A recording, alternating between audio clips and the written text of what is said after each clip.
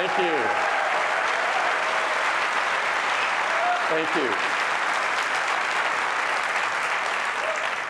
I'm really glad you like that. Those words mean a great deal to us, and you'll see that reflected throughout the show today. Welcome to the Worldwide Developers Conference. You're going to have an incredible week. This is our 24th WWDC. It's the longest running developer conference that we're aware of. It's truly worldwide. We have attendees this morning for over 60 countries. And 2/3 of the people in the audience today are here for the first time.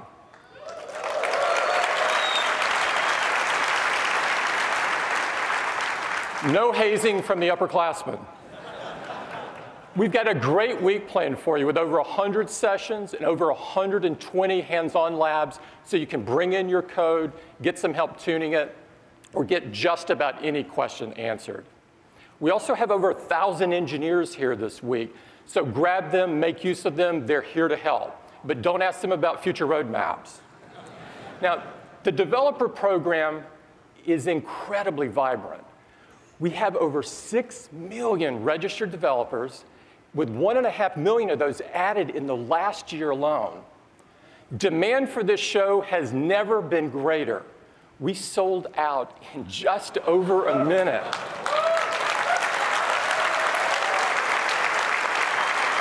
I'm really sorry we couldn't accommodate everyone.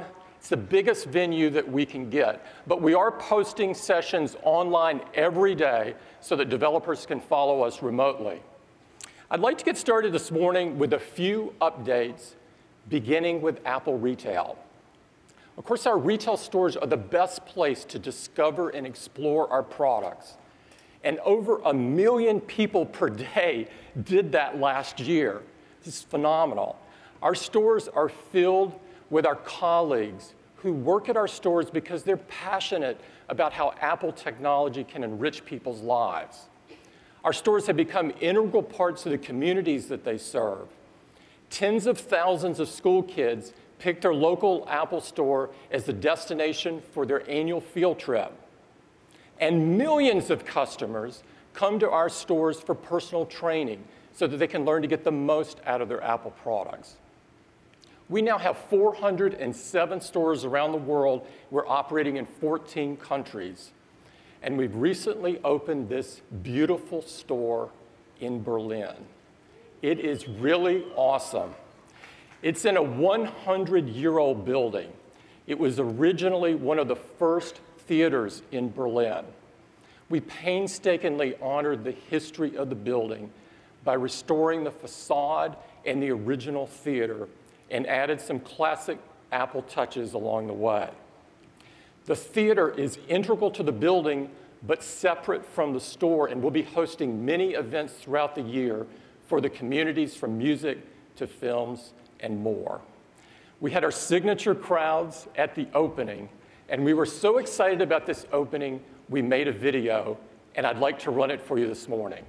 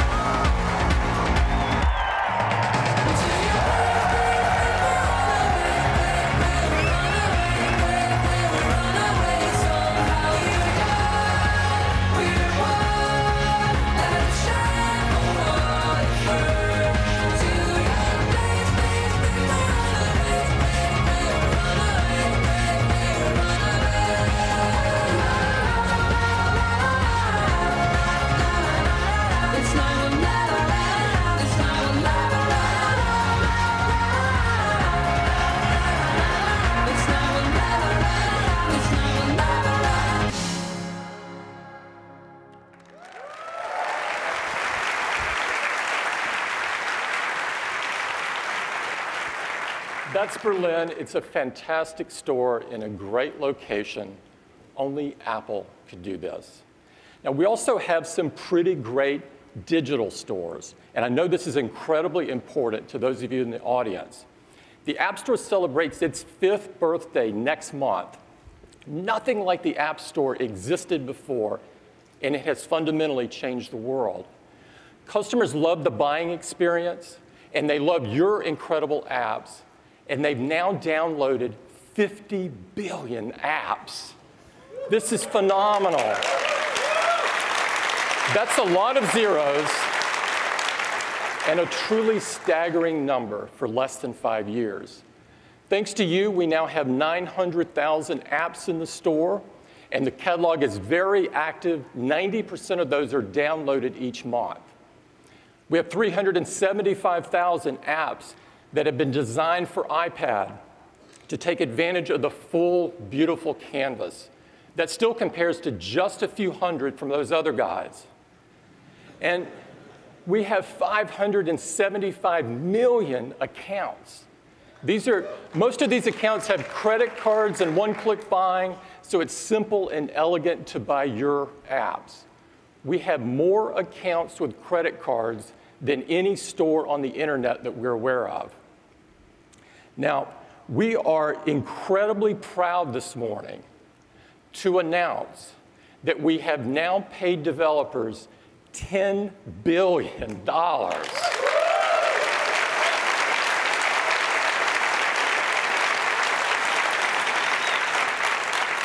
And the momentum is incredible. We paid out $5 billion of that just in the last year. Now, to put that in context, that's 3 times more than all other platforms combined.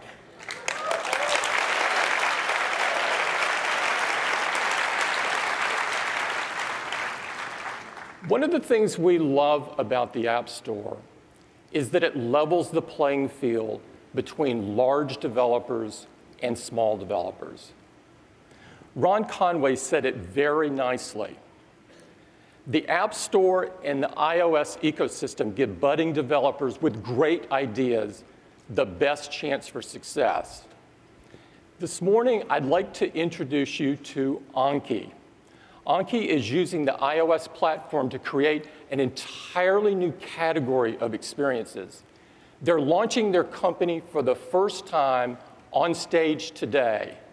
They're using iOS devices and the iOS platform to bring artificial intelligence and robotics into our daily lives.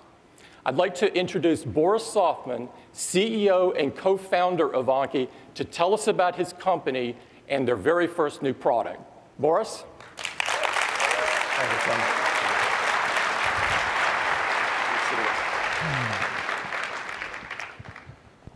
We started Anki while working on our PhDs in robotics at Carnegie Mellon University, where we worked on everything from machine learning to walk-in robots to autonomous vehicles. With the help of iOS devices, we are bringing these robotics and artificial intelligence technologies out of the lab and into people's lives. And we're starting by reinventing the way people play. Today, after over half a decade of working on Anki, we are so excited to give you a peek at our first product, Anki Drive.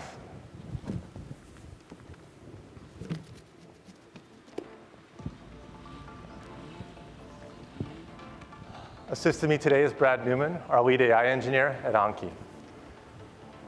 Now, we're going to start by sharing some of the technology under the hood. As we have these cars go through a few formations, realize that each of them is completely driving themselves, and our app is coordinating the entire experience over Bluetooth Low Energy. The cars can control their speed, and they steer around the track by doing the same computations your brain does when you drive. They sense where they're located, and they react to their surroundings, all in real time. This red car, he's our hero, Aiden. We designed him and all the other cars to be incredibly smart. 500 times per second, they're running logic to sense the track, their position on it, adjusting their steering and speed, and communicating back and forth with our AI engine on that iPhone.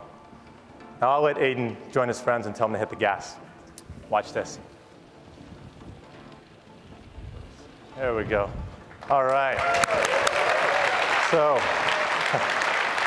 As Aiden weaves through the pack, our app knows everything that's happening in real time. It's analyzing thousands of potential actions every single second. And not just for Aiden, but for every single car.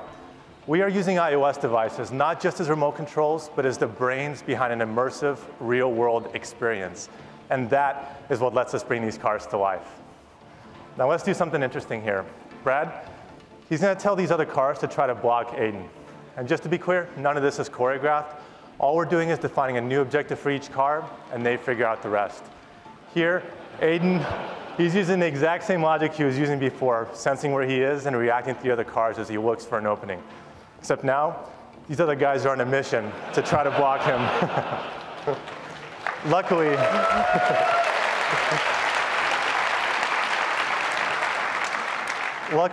Aiden is equipped to handle any situation. Weapons enabled.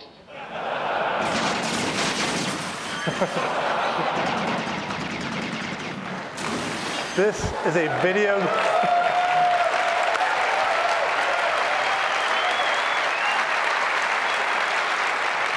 This is a video game in the real world. We can customize everything in software, from the characteristics of the vehicles to the weapons that they can use.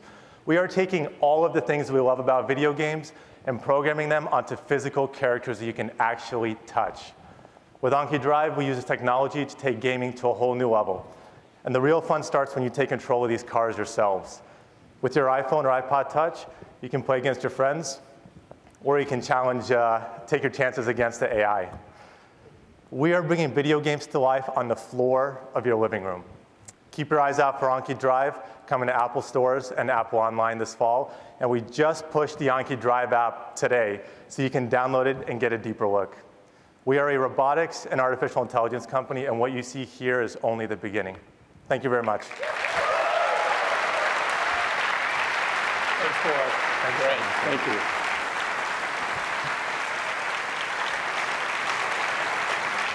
It's incredibly fun. I think these guys are going to be super successful. I think it's a great example of the power of the combination of your incredible apps and the iOS devices in the ecosystem. I'd love to show you a lot more today, but we don't have time. But I'd like to thank, on behalf of Apple, I'd like to thank all of the developers here for making such incredible apps. Thank you.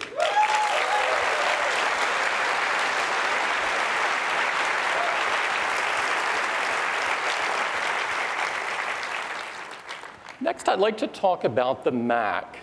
The Mac install base now is incredibly strong at 72 million. This is double what it was just 5 years ago. We announced the new iMac at the end of last year, and it went on to become the #1 desktop in the US. And the MacBook has continued to define the future of the notebook and is the #1 notebook in the US. In fact, the Mac business has outpaced the PC business for several years now.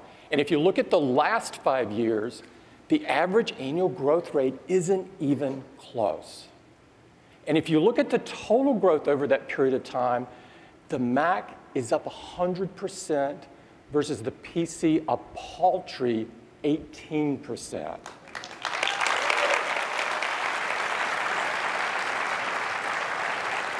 Now, for us, it's never been about making the most. We care much more that the Mac is #1 in customer sat and quality. And you don't just have to take my word for it. All of these guys agree. Now, we had lots of innovation for the Mac last year.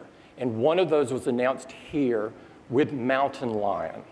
Mountain Lion, of course, is our latest release of OS X. We've shipped 28 million copies since we announced it, making it the best-selling release of all time. And what's even more impressive is that 35% of our users are using the latest version, are using Mountain Lion. Now, that compares to Windows 8, which is kind of struggling to get to 5. We're making the best Macs we've ever made, but we're not standing still. We've got lots of innovation left, and today, we want to talk to you about what we're doing with OS X. To do that, I'd like to invite Craig Federighi up to the stage. Craig? Thanks. Good morning. You guys are too kind. Good morning. Let's talk about OS X. Our latest release, Mountain Lion, is the 9th of our big cat named releases in just over a decade. As we turn our attention now toward the 10th, we've hit a real issue. We do not want to be the first software in history to be delayed due to a dwindling supply of cats. Now, fortunately, we do have a creative group at Apple, and we can think out of the box.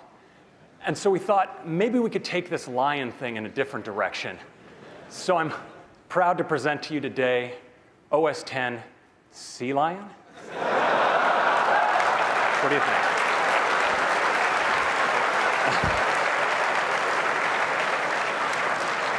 Okay, maybe not. That could be a bit of a dead end. So, in fact, we're really excited about the future of the Mac, and we want a set of names that are going to carry us for at least the next 10 years. And you know, the answer was really obvious to us. It's those places that inspire us here in California, in the place where OS X is designed and built.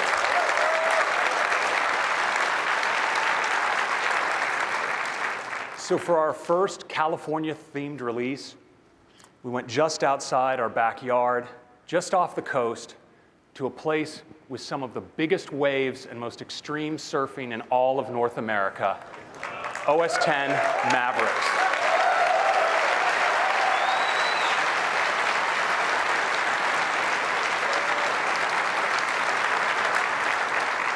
Now, Mavericks is a release with deep technology focused on extending battery life and providing responsiveness. It has great new apps and enhancements for every Mac user, and some features that we think are going to really appeal to our power users. And I want to talk about just 3 of them right now, starting with Finder tabs.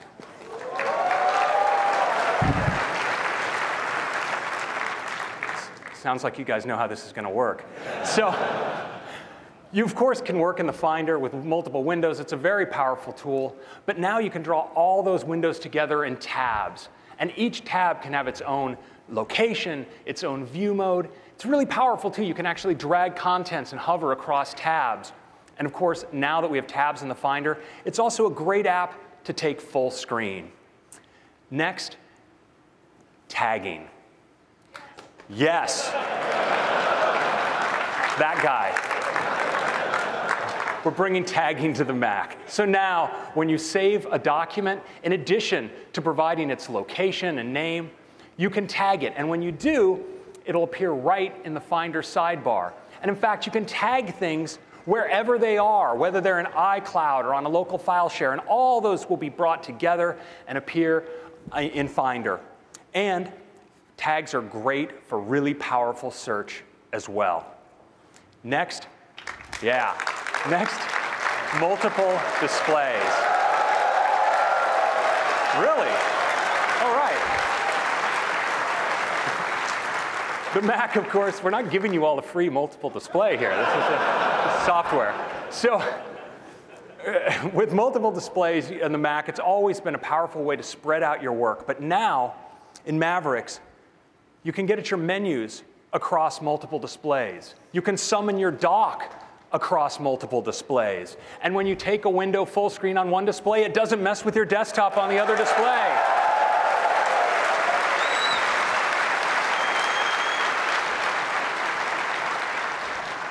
And I really love this. When you pan your spaces, you can do it independently on each of your displays.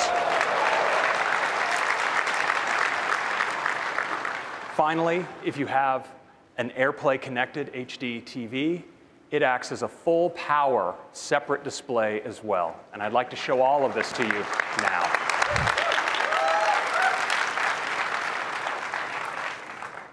All right, let's take our first look here at Mavericks. And we're going to start with the Finder. So here's the Finder environment. I got a lot going on, a lot of windows, a lot of different locations. I'm going to go up here to the window menu, and let's merge all my windows. Just like that, they hop into a set of tabs. Now, of course, these tabs have different locations, different view settings for each of those locations. Creating a tab is just as you'd expect. Just click plus. I can select another location, like AirDrop, maybe another for this work file share I have going right here. And now that I have multiple tabs, it's a really great way to actually work and copy documents. So if I want to copy this field report, I can just hover over the AirDrop tab, drop it, just like that, really nice. And of course, I can now take Finder full screen. Next, let's take a look at tagging. This is really cool. So as I go to save a document, you notice I can give it a name, like let's say project plan. And in addition to its location, in this case I'm going to save it in iCloud, I can also give it a tag from any of the tags I've made up. So I'm going to call this document important. It looks pretty important to me. And we'll go here into the Finder, and you see in the Finder sidebar, I have an important tag, and I see all these documents. They're from different locations, different applications, all drawn together in sidebar. We have other tags I've given things for things that are draft and in review. Now, of course, with tags, I can assign multiple tags to the same document. That's part of the power of tags. So I go here, and I'm going to say this one is also in review. And you notice as I assign that tag, it now appears in that location as well. And if I want to assign a totally new tag, I want to make up a tag on the fly, I can just type it right here. This is a website project I'm working on. It says create new tag website. And just like that, I've created a new tag, and you can see it right here in the Finder. I can give that tag a color, of course. And now that I have that tag, I can also assign tags by just dragging things in to the tag area in the Finder. So different assets for my website, just drag them in, and they're tagged like that. And tags are great for searching. So if I start typing, let's say, important, I can find all documents that are important. Let's go to all my files, and we'll find all documents that are both important and that are in review. And just like that, I found exactly what I'm looking for with tags.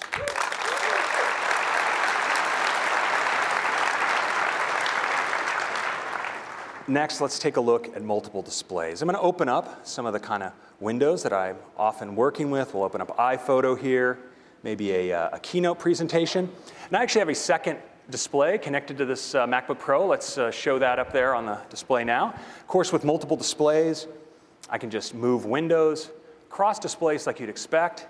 But now, I can get up at my menu bar on the second display. If I go down to the bottom, I can summon the dock, just like that. If I want to open an app on the second display, I can just open it on the dock here. And here's iTunes. I can take this app full screen, just like that. And as I swipe spaces, just right back there, just on that display. Let's take Keynote full screen as well. I'm going to go back to my first display here. Let's even take iPhoto full screen. So now I have different full screen apps on my different displays. It's actually a really fantastic way to work. Go in here into Favorite Travels. And I can now drag assets across my full screen apps like that. Super cool. And Mission Control has just been supercharged for multiple displays. So I'm going to go now into Mission Control. And we see my different full screen spaces and desktops across applications. I can drag a window from one display to another. But I can also go and drag a full screen app right across displays, bring preview open, and now I have that full screen on this display as well.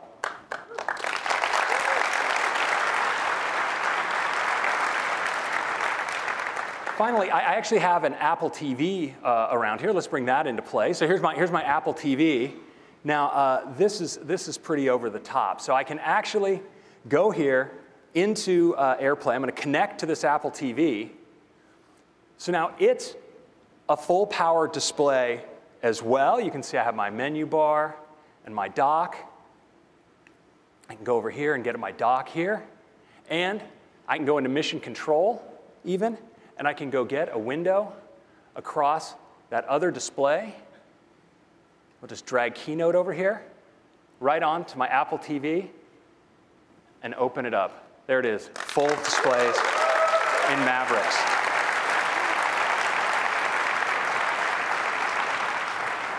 Next, I'd like to talk about some advanced technologies in Mavericks. You know, our power users are increasingly doing their work on the go. they want great responsiveness, but they also want great battery life. And in Mavericks, we've introduced a whole host of technologies to address that challenge. Things like compressed memory that make sure you have memory available very quickly when apps demand it. Technologies like AppNap that actually make sure we're directing power only to those applications where you're really benefiting from it. System-wide core animation accelerated scrolling and OpenGL4 for super responsive graphics. And a topic I want to go into in a bit more detail now, timer coalescing. So when you look at battery life on your computer, the real factor that software has the most influence over is CPU activity and its draw on power. And if you look at what your system is doing at any given time, what you'll see as you look under the hood is not a smooth line, but actually hundreds of interrupts occurring per second where the system is going from a power-efficient sleep state up to a state of high power use and back down. And all of those transitions actually consume a lot of power. Well, in Mavericks, we intelligently align all of that work, reducing those number of transitions. This, in combination with technologies like AppNap and other power optimizations, reduce CPU utilization activity for these kinds of scenarios up to 72%. It's pretty awesome.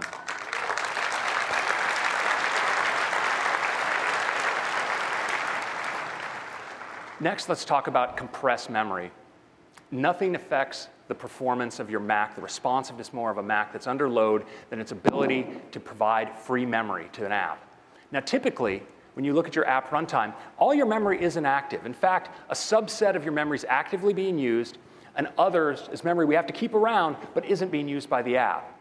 Well, now, if you open a document, your system is going to need to get free memory, and it does that in the past by writing those inactive bits of memory out to disk, and that's a slow process. Now, with compressed memory, we're able to rapidly compress the inactive memory, making free space available almost instantaneously to the application. This can have great effects on responsiveness of systems under load. You see 1.4x kinds of improvements even on fast SSD systems for activities like opening new documents or reactivating an application, and up to 1.5x improvement for waking a system from standby. These are just two of many improvements to power and performance in Mavericks. Next, let's talk about Safari.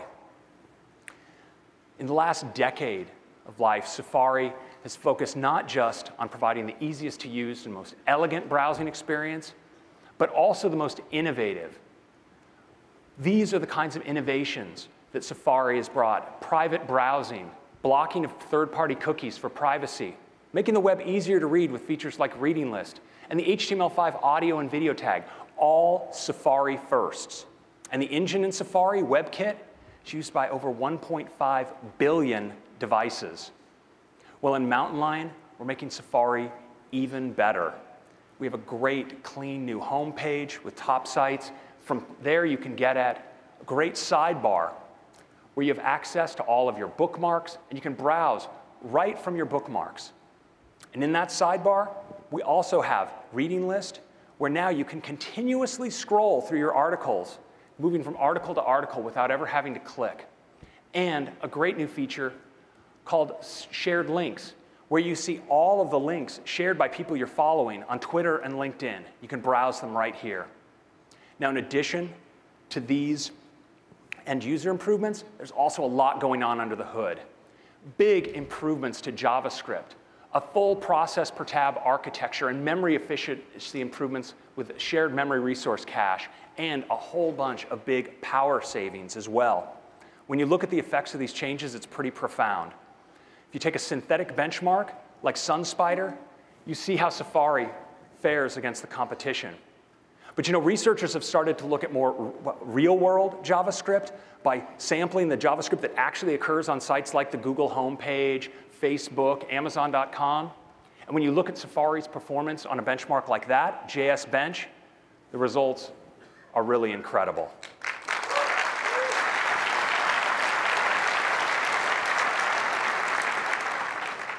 Safari is also awesome when it comes now to memory usage, using way less memory than the other browsers, which means more memory for you to browse with more tabs and do more on your system. And when it comes to energy use, it's not even close. Safari uses way less energy than Chrome, and when you compare to Firefox, it's just kind of sad. So that's Safari. I'd love to give you a demo of some of our advanced technologies in Safari right now.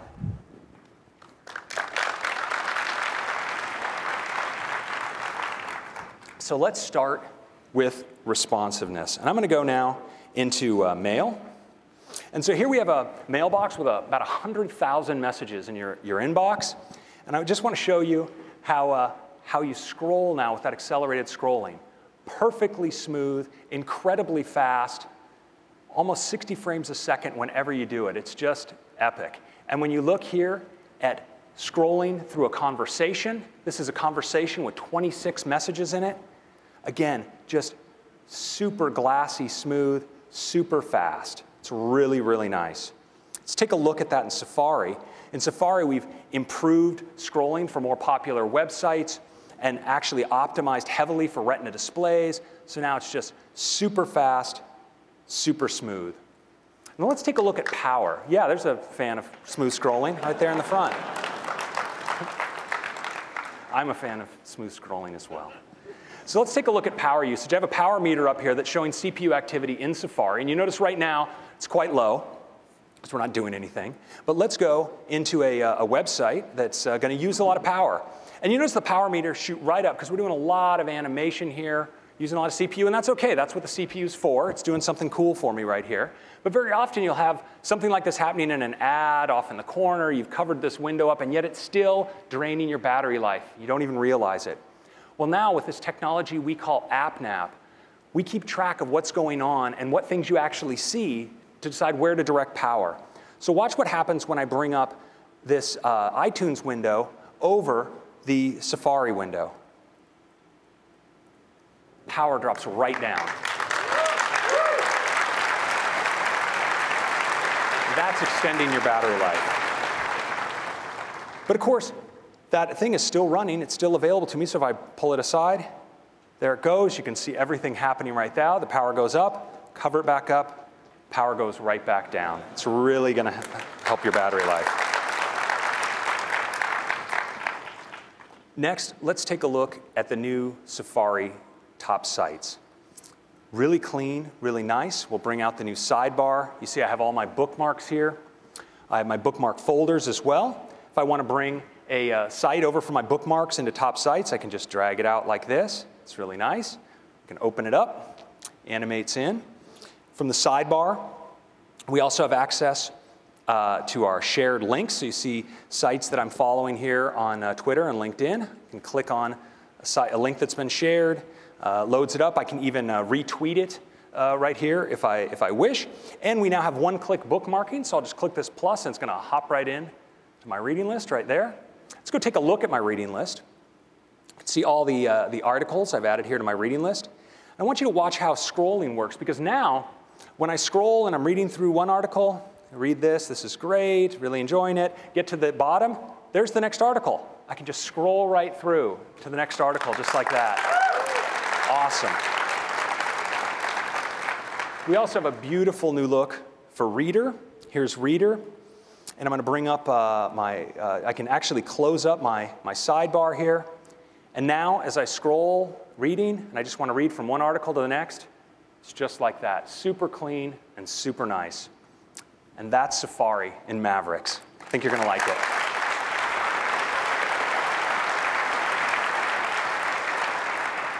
So we have some more improvements that I think are going to really help you with your browsing. And one of them is iCloud Keychain.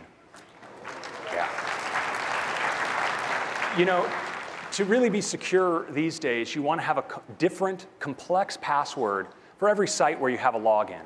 But this inevitably brings up the question, what's my password? And these solutions are not recommended. There is a better way. With iCloud Keychain, we can remember your website logins, your credit card numbers, even your Wi-Fi networks, and they're always encrypted, synced across all of your systems, so they're always available to you. Now, when you go sign up for a website, you can, of course, enter your own password, and we'll remember it, but as well, Safari can auto-suggest a password for you. You don't have to remember that, but it'll enter it in for you and then sync it across all of your systems and log in for you from then on.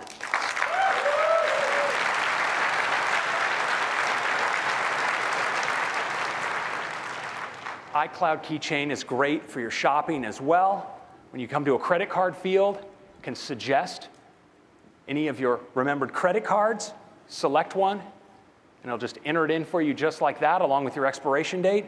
But you have to remember your own security code. That's what makes it secure, after all. And that's iCloud Keychain.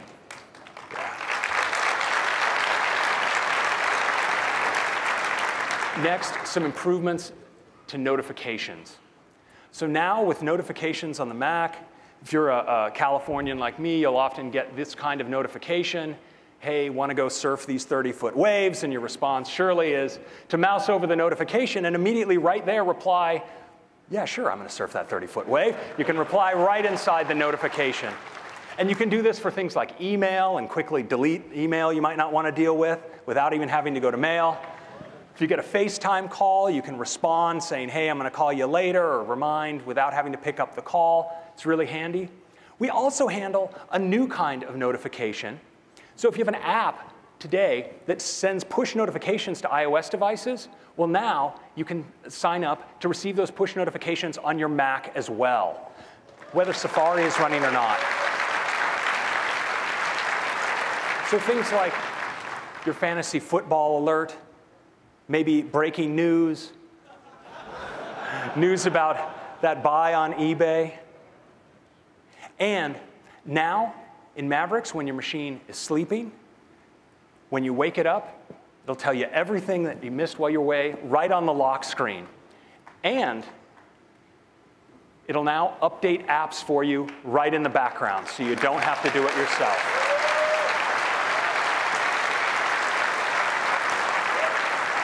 So that's notifications. Next up, calendar. Let's take a look.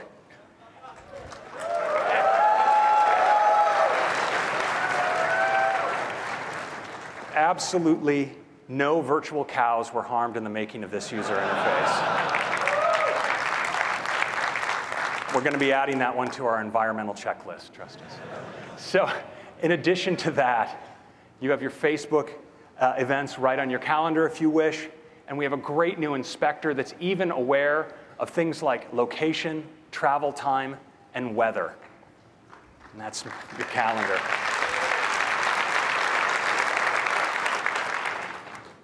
Next, maps.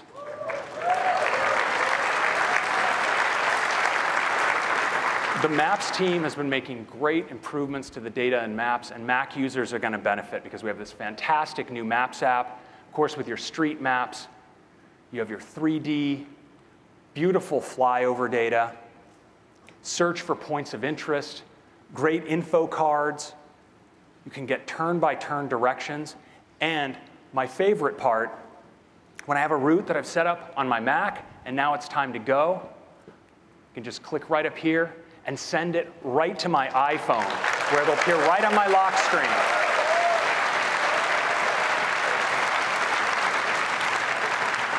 And when I unlock my phone, it takes me straight into navigation. Super cool. We're also providing a developer SDK so you can add mapping functionality to your apps as well. So that's Maps. Finally, we're bringing iBooks to the Mac. So now you have access to the full library of 1.8 million books in the iBook store. Your full library from your iOS devices is available on your Mac as well. It's a great environment for reading. It's also a great environment for taking notes. And it supports iBooks textbooks. They're beautiful, and they're interactive. I'd love to give you a demo of all of this right now.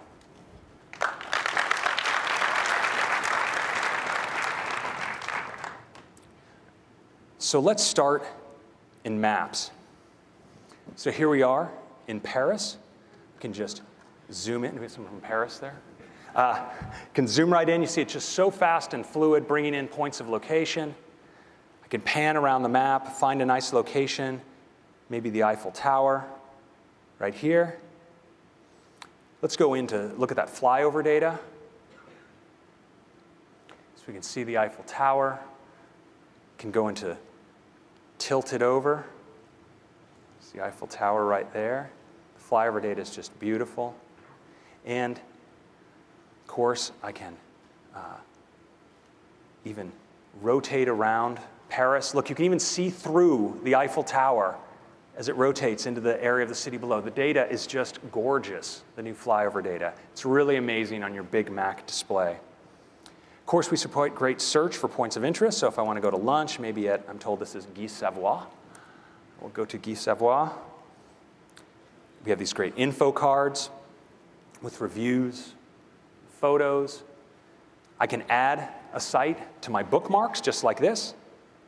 And it's now synced across all my devices, so this location is available to me, of course, on my phone. Because this is a Mac, I can tear these off. So if I'm planning a trip, I can set aside some things of interest. I can, of course, get directions. Let's do that here, directions from the Eiffel Tower. And when I'm ready to go, I can send it right to my phone, like this. And that's Maps.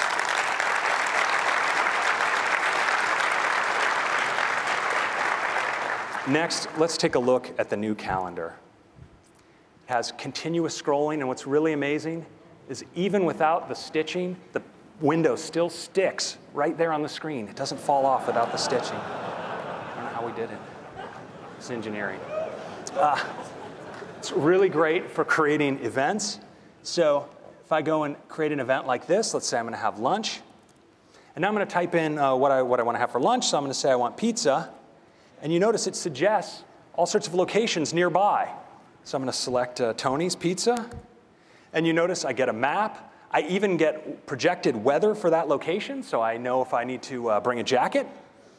Now I can select here and actually ask it to tell me what the travel time is expected from my last location. So I can decide if I want to drive or walk. I'm going to say I want to walk. And it actually adds the travel time right to my calendar, so I know not to schedule anything there.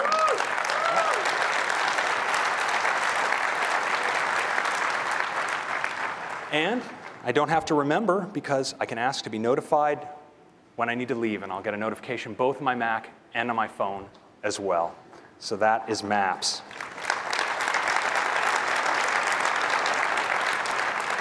Finally, let's take a look at iBooks. So I have all my books here. Of course, can browse the collections I've arranged. We have access to the store with all of its content. Books, of course, is ultimately about reading. So you can get in here and read, move easily between the pages. You have access to all the controls you'd expect. Your bookmarks, search, can adjust your type of font and type size, go into a nice night mode that's relaxing for the eyes. But of course, I really love these interactive iBooks textbooks. Let's open one of those up now. So I can scroll through the pages of my book, see all these nice interactives and videos. I can pinch right into a graphical table of contents. Scroll through the pages of this chapter. You can select another chapter. Scroll through just like this. Look at these fantastic interactives. So if I want to understand the way the cellular structure works, for instance, on this leaf, you can just drill right in. See all the way through like this. It's just incredible. Really great way to learn. Yeah. It's also a great environment for taking notes. You can just select some text, add a note, ask the teacher about this. Take a note like that. Because it's a Mac, of course, I can just stretch out, get a sidebar where I can see all my notes in the sidebar, which is really convenient, just like this. We also have a great view with a sidebar to show all your notes, and you can use them to navigate your book. And when it comes time to study, we have these great study cards. You can just flip through them, use all your notes to study, just like that. And that is iBooks in Mavericks. So Mavericks continues making your digital life follow you easily from device to device. So now your books are available on whatever device you choose to read them on. Remembers what page you're reading. We now remember your passwords, so they're available to you across all your devices, even now your bookmark location and travel routes. Mavericks is a fantastic release. It's full of some great features for power users, deep technology to extend your battery life and improve system responsiveness, and some great features for everyone. For those of you developers, we have a preview available for you today.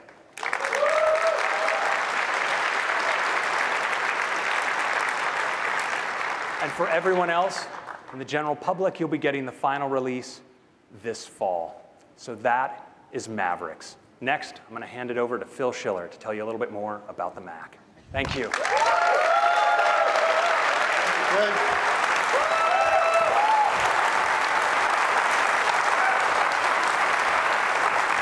Well, good morning, everyone. I'd like to talk to you about the MacBook Air. The MacBook Air answered the question, in this age of the iPad, what is the future of the notebook? The MacBook Air really gave us a direction of where the notebook can go. And it's really become everyone's ultimate, everyday notebook. And that's why we're really pleased to tell you today that we've updated an entirely new line of MacBook Air. And these new MacBook Airs deliver the most important feature we always want in a portable device: all-day battery life. Yes. Now, the MacBook Air is based on a new 4th-generation Intel Core processor, otherwise known as Haswell, ULT. And if you don't know Haswell ULT, it's a great processor for incredible power savings. It has more energy-efficient CPUs. It has twice the graphics execution units. So we can run them actually at a slower clock speed to save energy and still deliver up to 40% faster graphics performance.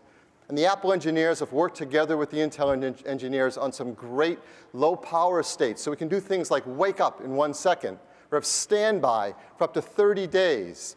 But the biggest benefit is battery life. So here's the current generation MacBook Air, 11-inch and 13-inch. The 11-inch is now going to go from 5 hours of battery life up to an incredible 9 hours of battery life.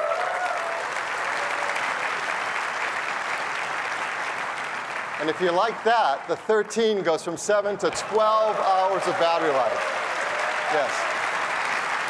True, all-day battery life. And it helps across your entire system. For example, if you like watching movies from iTunes, up to 10 hours, you can watch almost the entire trilogy of Lord of the Rings. It's amazing. And of course, MacBook Air is based entirely on Flash. Flash is faster, up to 45% faster than the previous version. And Wi-Fi is faster too, now 802.11ac Wi-Fi networking. Now AC gets you up to 3 times the performance of 802.11n at the same distance. But the way to get that, of course, is you want your MacBook Air to talk to a Wi-Fi base station that supports 802.11ac. So we're really happy to, along with MacBook Air, announce some new airport base stations. Entirely new designs. They're actually a very small base, just 4 inches square, but extruded 6.5 inches to get wider range from those antennas. So there's a new Airport Extreme that does 802.11ac. There's also room in there for a hard drive, so we have a new Airport Time Capsule as well. And these are great base stations. They're incredibly powerful. They have a lot of cool features. I'll just point out one: beamforming. It even sounds cool. Beamforming can send more energy directly to an 802.11ac device to enhance the throughput and performance. So these are great base stations. The MacBook Air comes in 11-inch and 13-inch sizes, and the value is even greater than before. The 11-inch starts at $999 with 128 gigabytes. That's twice the storage at the same price as before. And the 13-inch with 128 gigs starts at $1099. That's $100 less expensive than before. And these new MacBook Airs start shipping today.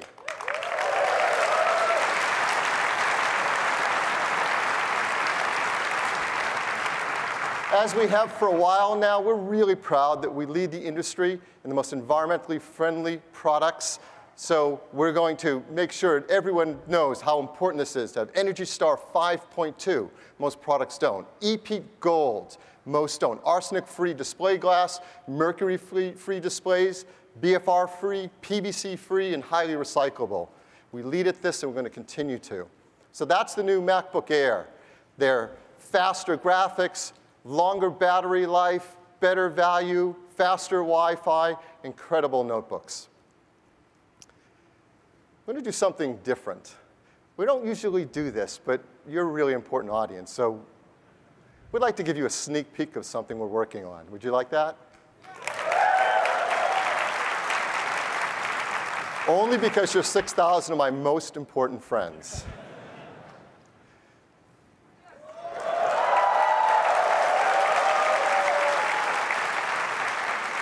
Video editors, musicians, photographers, graphic designers count on products like Mac Pro to get their work done. And our most advanced users just want to get their hands on the fastest, most expandable Mac we make. And the Mac Pro is really important to delivering on that. We didn't want to just make another version of the same old desktop idea that everyone's had. Like with MacBook Air, our engineering team has spent quite a bit of time thinking about the technology available today and what could be possible for the future of a Pro desktop. What would be a new form factor, new design, new capabilities for another 10 years? And the engineering team has come up with something truly revolutionary, truly radical. And this product is so cool. Well, I'm going to go a little over the top and give it a grand introduction that is unlike any introduction we've ever had for a product. So I am really pleased to give you, our closest friends, the first glimpse of the next generation of Mac Pro.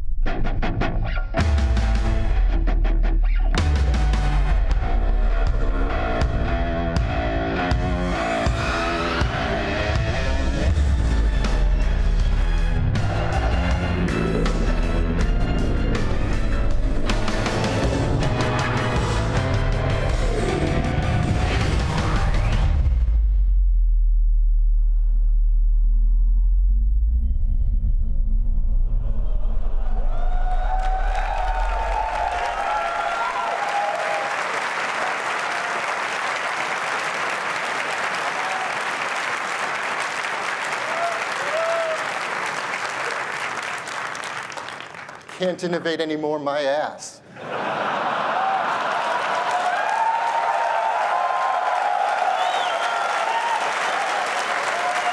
This is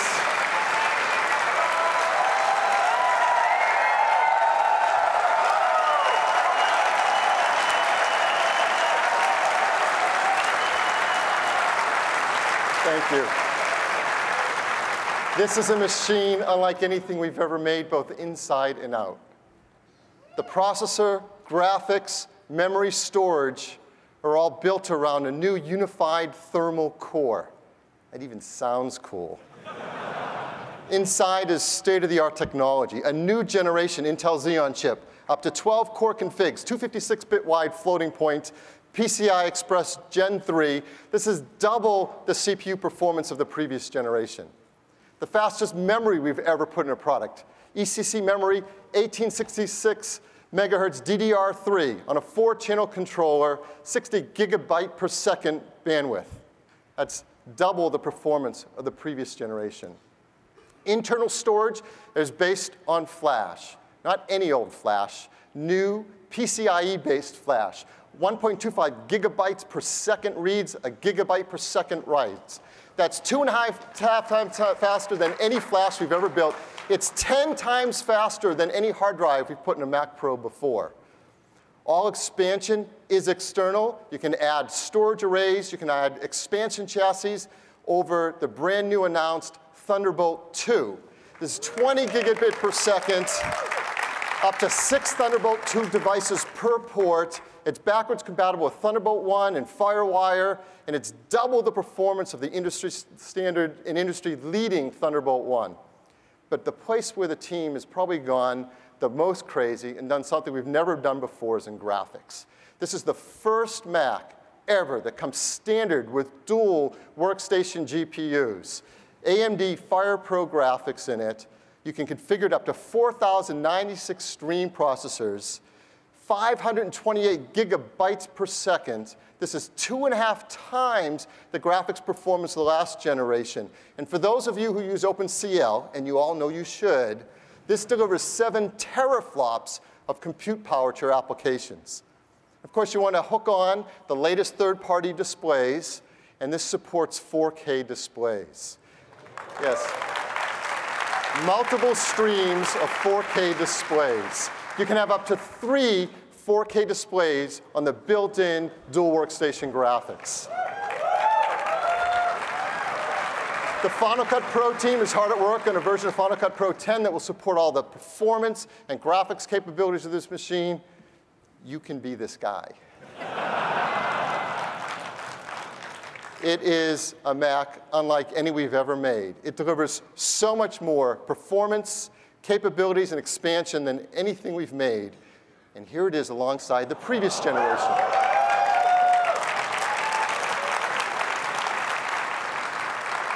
The team has packed all this capability inside 1/8 the volume of the previous generation.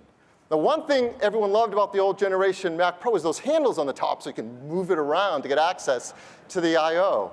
Well, the entire top of the new generation Mac Pro is a handle. Just put your hand in it, you can spin it around, get access to the I/O. It's all organized beautifully on the back for you. There is audio, 4 USB 3, 6 FireWire 2, being driven by 3 FireWire 2 controllers. And you guys who use this stuff know what I'm talking about. It's gigabit Ethernet, HDMI out, and it has a motion sensor, so when you turn it, it even lights up to show you where the I/O is.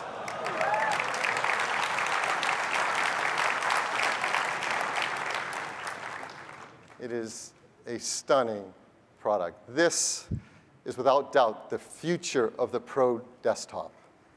It is coming later this year. I did say this is a sneak peek. It is designed by brilliant engineers in California and assembled here in the USA.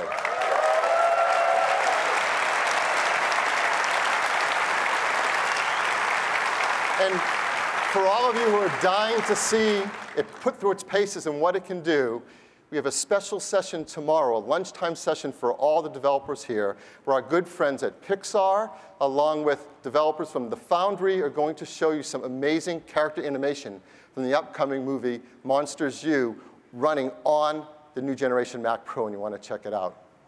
And that's the Mac Pro. Back to you, Tim.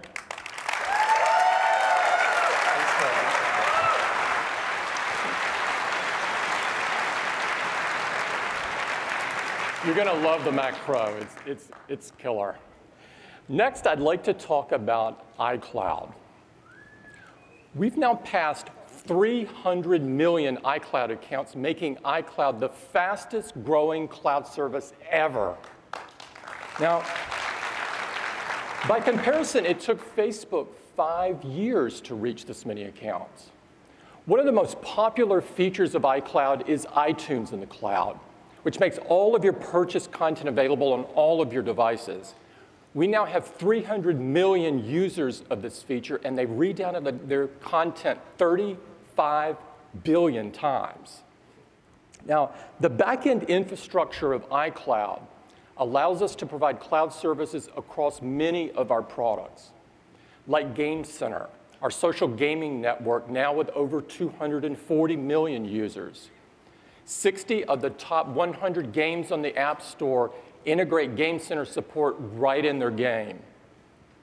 iCloud also has incredible scale, like sending 800 billion iMessages, or a mind-boggling 7.4 trillion push notifications.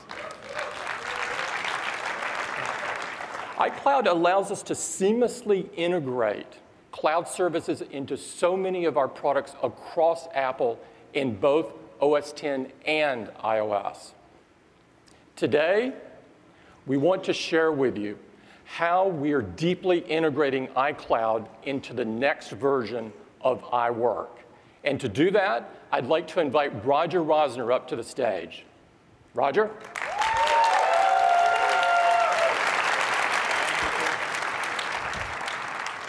Hello. All right, let me tell you a little bit about iWork. iWork is Pages, Numbers, and Keynote, and we think it's the best way to create beautiful documents, spreadsheets, and presentations. Of course, iWork was born on the Mac, and it has full support for the awesome feature set of Mac OS X and Mac hardware. We also have amazingly powerful and fully multi-touch versions of these apps on the iPad and on the iPhone. We think our multi-touch apps are the most powerful productivity apps ever created for a mobile device. And later this year, we're going to have awesome new releases of both our Mac and our iOS suites. But today, I want to introduce the newest member of the iWork family. Introducing iWork for iCloud. iWork for iCloud lets you create beautiful documents right in a browser on a Mac or on a PC. And rather than talk about it, let's just jump right into a demo.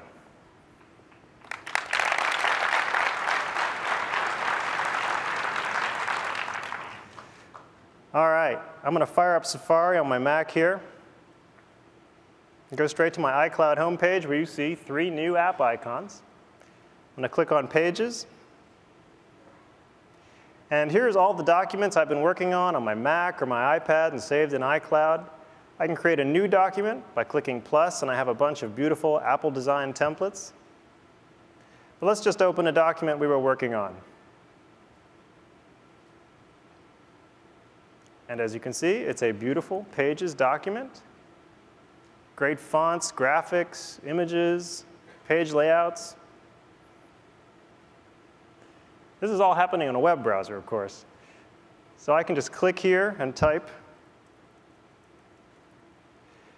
And over here, I have all the formatting controls in our new context-sensitive format panel. So I'll just select some text, go up to my styles, choose a text style, select some more text, choose another.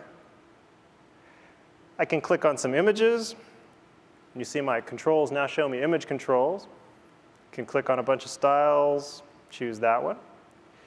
Now, of course, Pages has always been great at handling graphics. So how do I add graphics? Well, I drag one in from my desktop, drop it in there, and drag it around.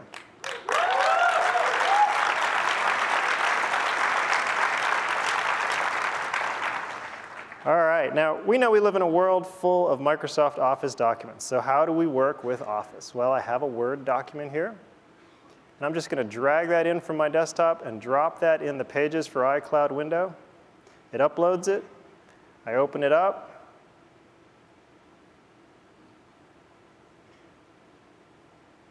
And here I am editing a Microsoft Word document in Pages for iCloud.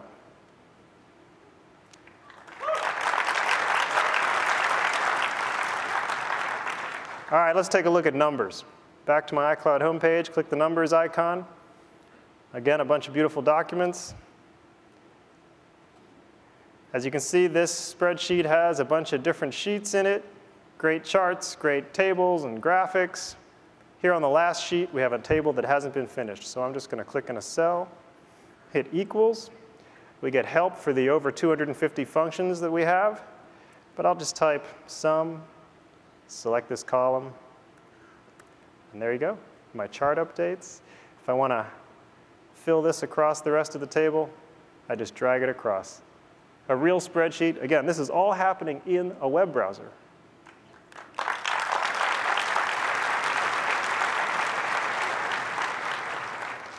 All right, let's try Keynote. I will open this presentation here. And it's a real Keynote presentation. Photographs, text, fonts. I can rearrange the slides if I want to. I can add a new slide. I'll click the plus button down here, choose this layout. Let's give it a title. And let's drag an image in. Move it around, get the alignment guides we all love from Keynote. Double click to go into masking mode. Scale up that mask a little. Recenter it. Let's give it a photo border. Let's make the border a little thicker. Let's rotate the image. This is all happening in a browser. It's pretty incredible.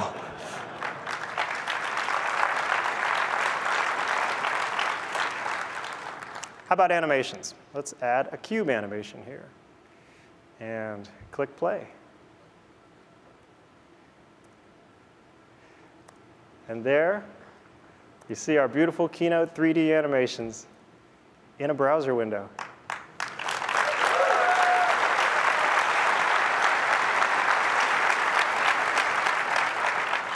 All right, I'm sure everyone wants to know, how does this work on Windows? Well, here it is. This is a Windows 8 desktop. I have IE and Chrome here. I'm just going to fire up Chrome.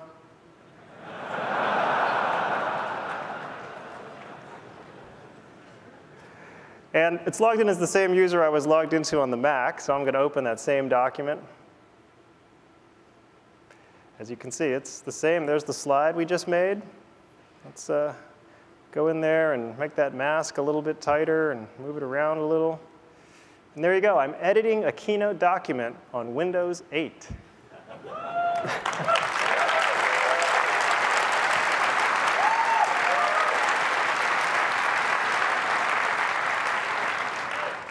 All right, that is iWork for iCloud. Now, we know in a lot of cases that the best user experiences are made with native app technologies, but I think you can see with iWork for iCloud, you can do some pretty great stuff on the web.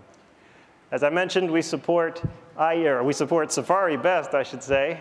Like all websites, we run best in Safari. We also support IE and Chrome. And now you have iWork on all your devices. You can create a document on your Mac, you can edit on your PC, and you can present from your iPhone. We're going to make this available starting today as a developer beta. Just go to iCloud, and we'll expand that beta to include all users of iCloud later in the year. Thank you very much. Send us your feedback.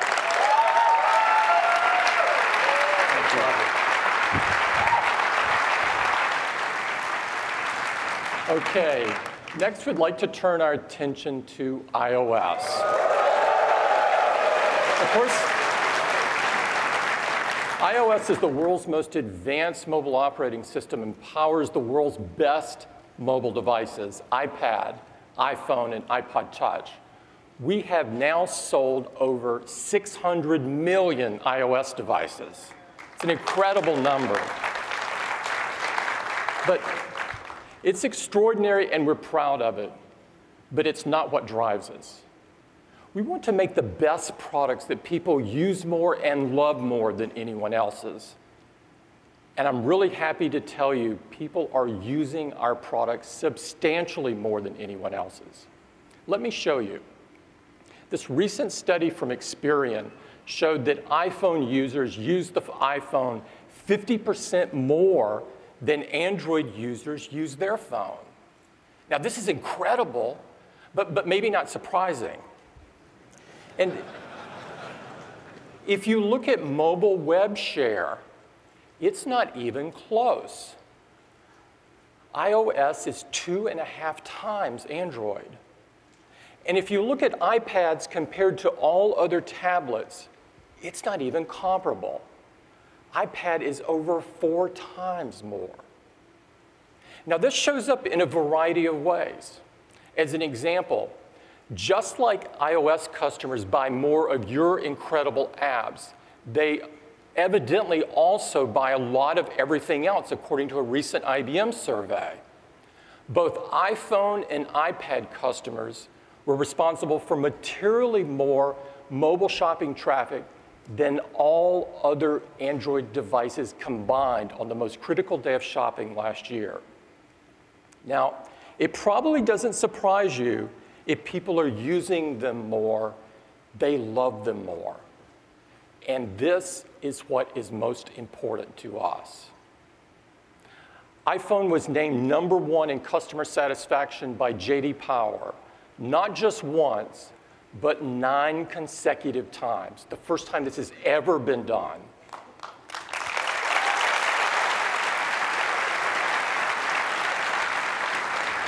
And iOS satisfaction is literally off the charts. ChangeWage recently measured it at 97%.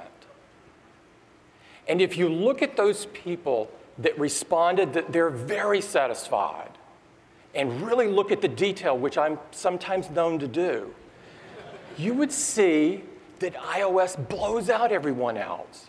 20 points better than our closest competitor, and almost 25 points better than Android.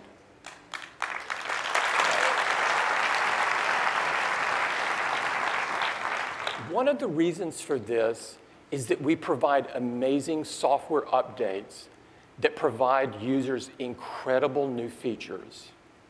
And we do this easily and make them available to as many users as possible. Let me show you. Over 90% of iOS users are using the latest version of iOS.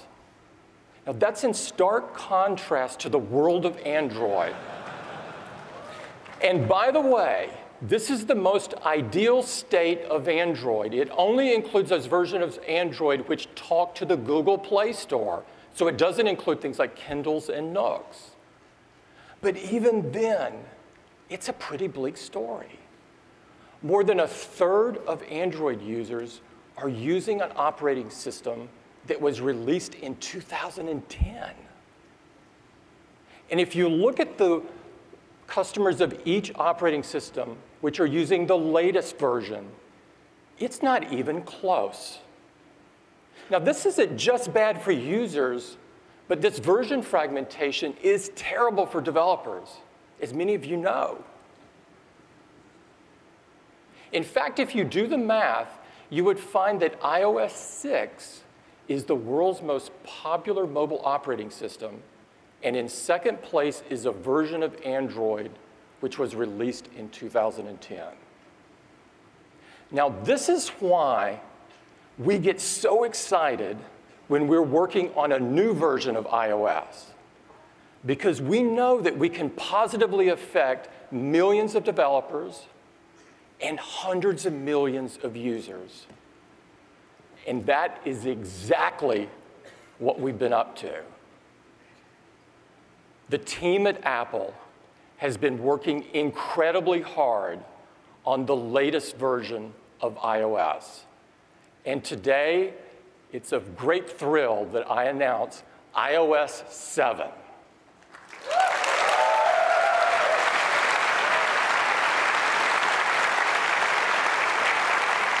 iOS 7 is the biggest change to iOS since the introduction of iPhone. It's packed with amazing new features and a stunning new user interface. We prepared a video to show you our thinking behind the design, and I'd like to run it for you now.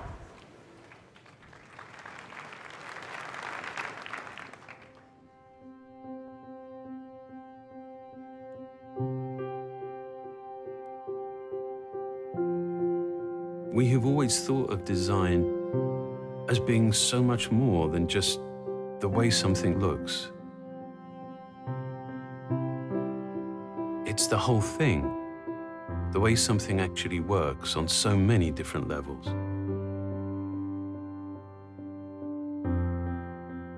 Ultimately, of course, design defines so much of our experience.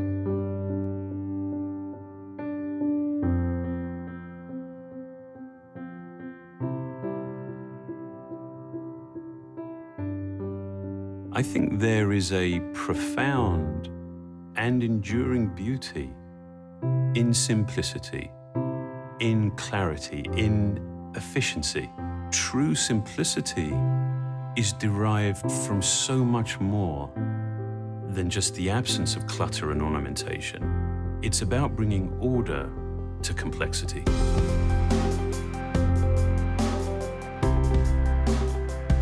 iOS 7 is a clear representation of these goals.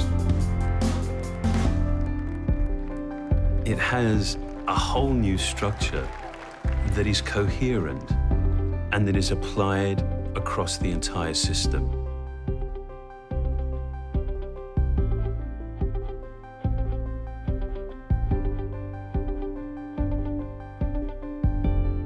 We've considered the tiniest details, like refining the typography, to much larger ones, like redesigning all the icons. And developing a grid system allowed us to achieve a much more harmonious relationship between individual elements. We've also incorporated a whole new palette of colors.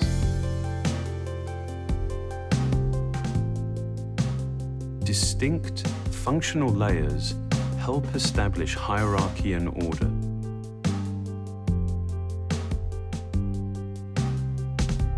And the use of translucency gives you a sense of your context. These planes, combined with new approaches to animation and motion, create a sense of depth and vitality.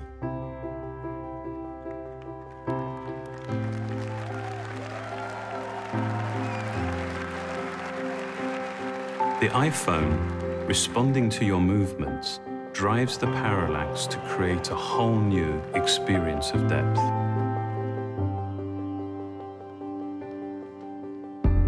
In many ways, we've tried to create an interface that is unobtrusive and deferential. One where the design recedes, and in doing so, actually elevates your content. Even the simple act of changing your wallpaper has a very noticeable effect on the way your iPhone looks and feels across the entire system. While iOS 7 is completely new, it was important to us to make it instantly familiar.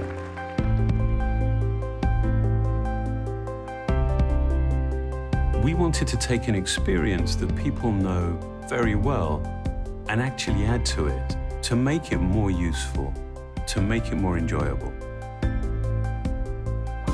To create it, we brought together a broad range of expertise from design to engineering. With what we've been able to achieve together, we see iOS 7 as defining an important new direction, and in many ways, a beginning.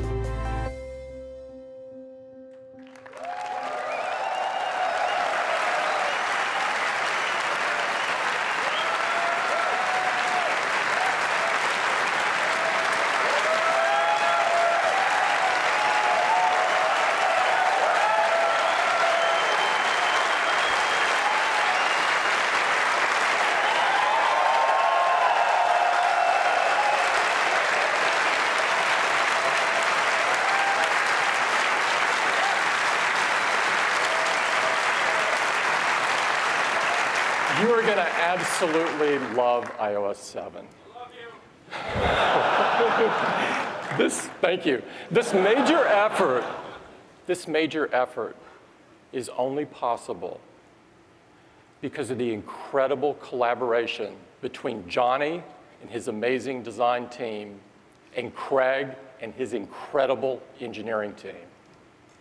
Without further ado, I'd like to invite Craig back up to take you through iOS 7, the biggest change to iOS since the iPhone. Craig?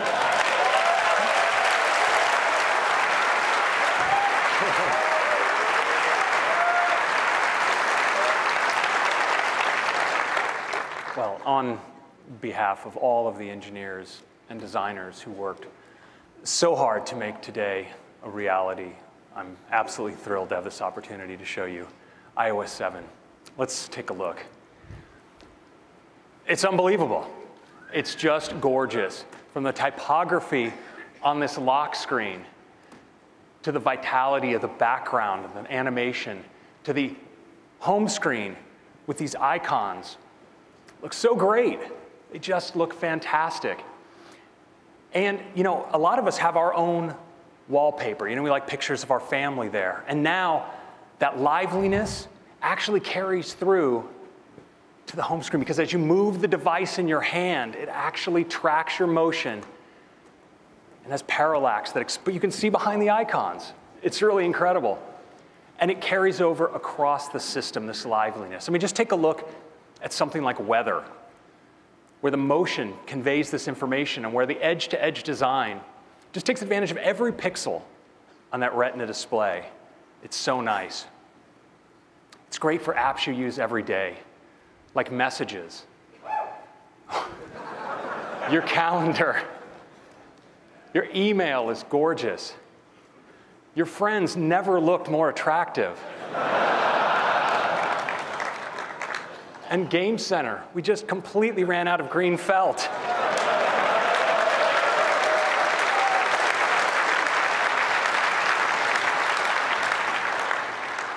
And wood as well. This has got to be good for the environment. The clocks look great. And even apps like Stocks and Compass, I mean, they just have this look of precision, this sense of purpose. The best way to appreciate iOS 7 is to see it live. I'd like to give you a demo right now.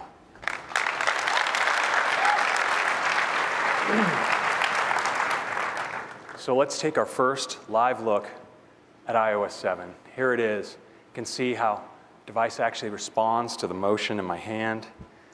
Just slide out the lock screen. You see how it slides in? Now, I want you all to look away for a moment while I type in my... OK, you can look again. OK, don't tell anyone about that. All right. So here we are on the gorgeous new home screen. Let's go into weather. You see on weather, it's a little cloudy today. I can actually tap here. The degrees get more information like humidity and rain. Let's swipe through some locations.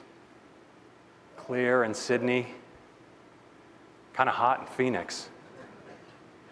Here in Big Thunder Mountain, it's looking a little rough. We've got some thunder brewing. Oh, yeah. Some heavy snow here in the North Pole. And tropical storm here in Gilligan's Island. I hope they got off that island. So, and it's more functional than ever. If you pinch, you get this gorgeous overview of all your cities. Even with the time, so it's a world clock as well. Let's take a look at the calendar. So clean. Swipe from days to day like this. Turn it into landscape. See your whole week at a glance. Got a big week ahead. Zoom out. Scroll easily through your months. And even go all the way out to the year. Let's take a look at messages. Notice as we scroll, we have this great sort of playful motion of the bubbles. Let's bring up the keyboard. As you slide contents of the keyboard, you see the layering and transparency. Gives you that sense of context. There's this gesture now from the left edge of the device. It's great for using the device with one hand. If I want to just go back, I can just swipe from the edge of the display, pull back like that, move in and out. So clean and natural. Let's take a look at folders. I'm going to go here into my games folder. I can now have multiple pages, store hundreds of items in my folders. It's awesome. Take a look at Game Center.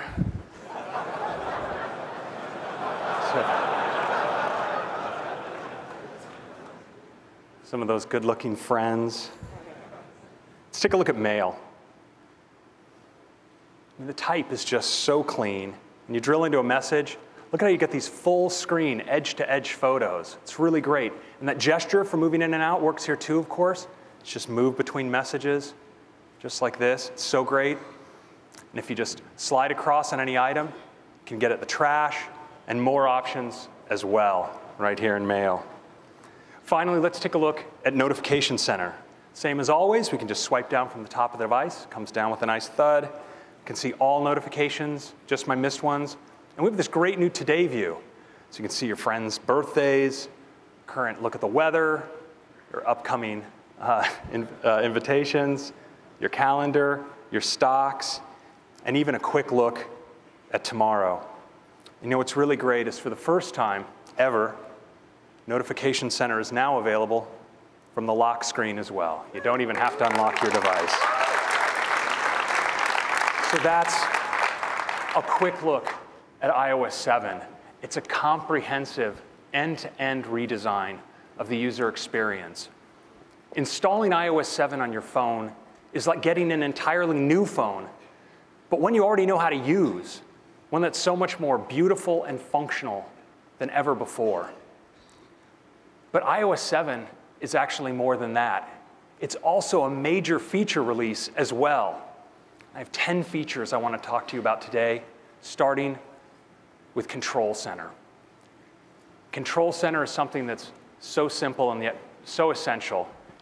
You have those switches that you just want to get to really quickly from wherever you are. Well, now with Control Center, swipe up from the bottom of the device, and there they are.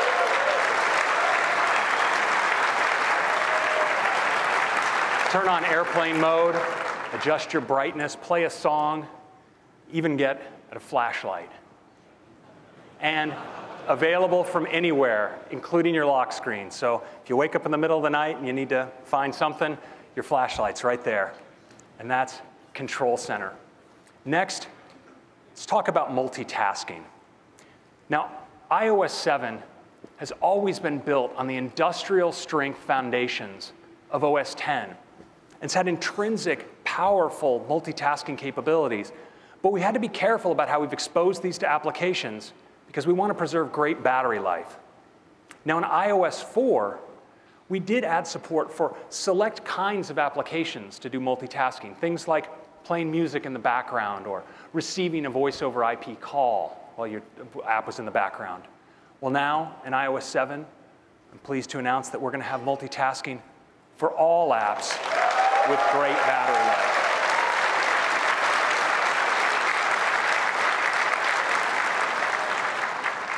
So how does it work? Well, imagine you have an app that you're using constantly throughout the day, a social networking app or something, and you're checking in all the time. Well, iOS 7 notices that pattern of use and is going to provide that app with frequent background activity to stay up to date.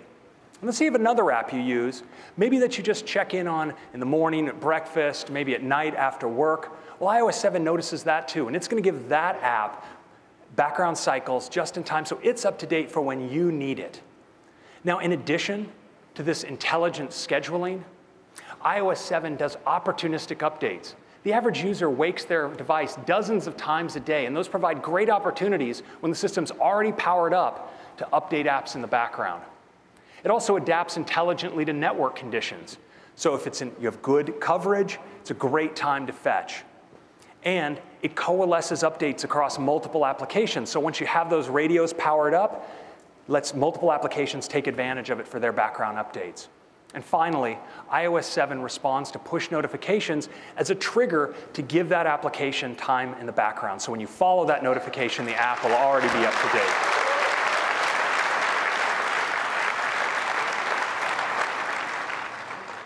Now, iOS 7 also has a great new user interface for moving between all the things you have going on your phone.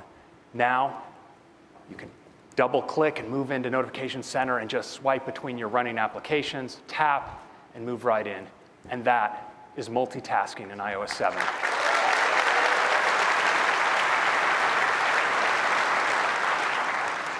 Next, let's talk about Safari. Safari is the most popular mobile browser in the world. And in iOS 7, we're making it even better. It has a great new full screen look, so you can really focus on your content. If you pull down or tap at the top, you can now get a smart search field. From that search field, you can get one-tap access to all of your favorites, as well as do search and access URLs. And it has a great new interface for your tabs. In addition to all of this, it has parental controls and integration with the same iCloud keychain you saw earlier with Mavericks. I'd like to give you a demo of Safari now. Let's take a look. OK. Let's head on in to Safari. So here we are in Safari. I'm going to just zoom in on this page. I want you to watch as I scroll how all the controls just recede, and now you have that full screen for your content. We've really improved the way you navigate now in Safari. I'm just going to tap in here to a link to a detailed story. We can even zoom in, of course, on this page. And that same gesture you saw earlier for going back, well, of course, that works in Safari as well. So I just swipe in from the edge of the display, and I can navigate back and forth through my browser history, just like that. It's such a fantastic way to browse. Next, let's look at that unified search field. I'm just going to tap up here at the top. You see how I have one-tap access to all my favorites. It's really convenient, but I'm going to type in this case. So I'll type DIS. And you notice I have a top URL hit, as well as Google search suggestions as well, available all right here. We've really improved bookmarking as well. I'll use this bookmark control down at the bottom. I see my bookmark folders, all my bookmarks. We also have shared links, so you can see stories posted by people you follow on Twitter, and my reading list. And now, just like you saw in Mavericks, on iOS, you can scroll continuously from article to article without coming back to the list. It's really awesome. Next, let's take a look at tabs. I'm going to click here at the bottom, into tabs. Unbelievable. And you're no longer limited to just 8.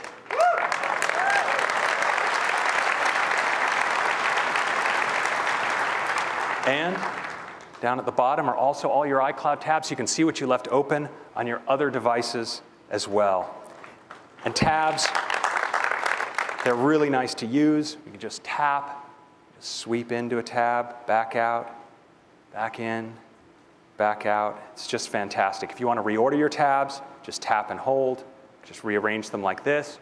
And if you're done with a tab, just swipe it off to the side, and it goes away. And that's the new Safari.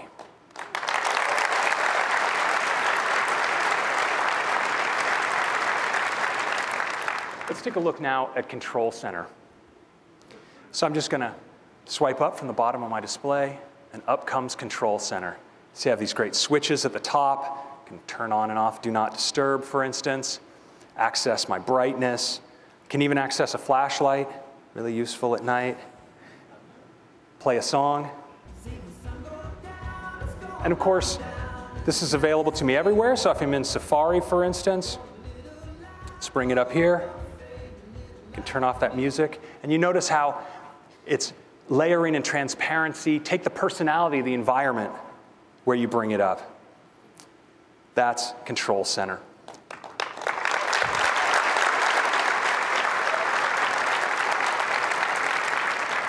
Next up, multitasking. It's just a great way to get across all the things you're doing on your device. So if I just double click here on my home button, jump into multitasking, I can just swipe across everything I have running. I want to move into one, messages, double tap, back out, move into mail, back out, just like this. It's really, really nice. That's multitasking in iOS 7. Thank you.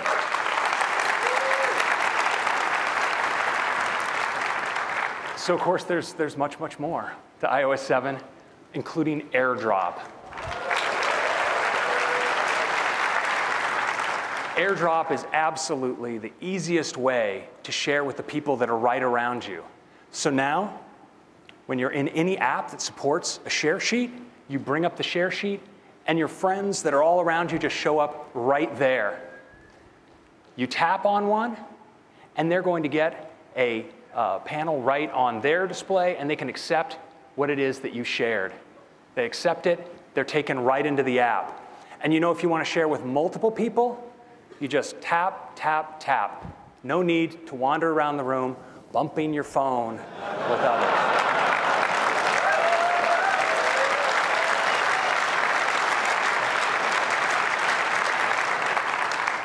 Now, this is system-wide for any app that supports a share sheet. And of course, it uses peer-to-peer Wi-Fi for maximum speed, and all your transmissions are securely encrypted. Because it uses the latest Wi-Fi hardware, it's supported on the iPhone 5, the 4th generation iPad, iPad mini, and the 5th generation iPod Touch. And that is AirDrop. Next, let's talk about the camera. So now, your camera in iOS 7 is 4 cameras in one. You can just swipe from your video camera to your photo camera, to your square cropped camera, to your pano camera. And when you're taking stills, you now have access to live photo filters, from some gorgeous black and whites to some classic color filters as well. So with your great new camera, we want to give you a great new way to manage your photos, and it's the new Photos app. You know, for many users, this is what their photo organization looks like. An endless, unorganized stream of their camera roll. We've all been there, but you know, it doesn't have to be this way.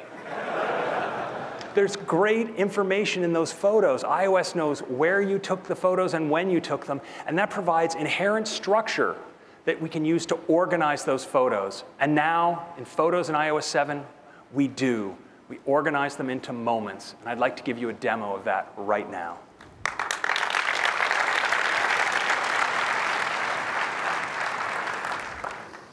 So let's take a look now at the Photos app. So here you see some photos that were taken in San Francisco, and you see nothing was done to organize these photos explicitly, and yet they have these labels like the Palace of Fine Arts, Baker Beach, Lombard Street. It provides this natural organization for appreciating the photos. We can go up to more trips, more time in San Francisco, Golden Gate, San Francisco Fisherman's Wharf, but then you see we have home. We have photos taken at home, and photos taken at the elementary school and around that area. And now if you want to zoom back out to get a more of a bird's eye view of your collection, we draw these moments intelligently together into collections.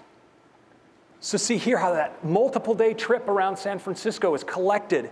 Sorry about that, I got a little excited there. Into, it's a very exciting interface, into a multi-day trip in San Francisco. And that time at home and around the school, well, that's one moment, that's one collection as well. It's a really great way to browse your photos. You can even go all the way out to the year level. Look across your whole photo collection.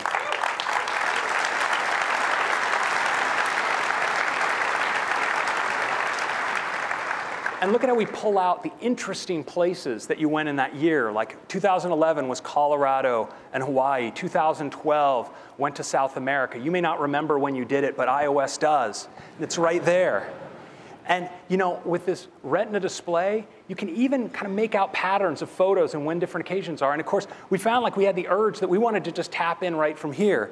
And so now, in fact, you can. You can just tap and scrub and find the photo you're looking for just like that. It's really just amazing. So I can just pick a photo here, whichever one I want. It's kind of cute. And now we can edit it because we have photo filters. So I can go into the filters here. I can try different color effects. And if I find one I like, maybe a nice black and white, I can do it just like that. I'll apply it, save that photo away. We also have great new ways to share your photos in the Photos app. So let's bring up sharing.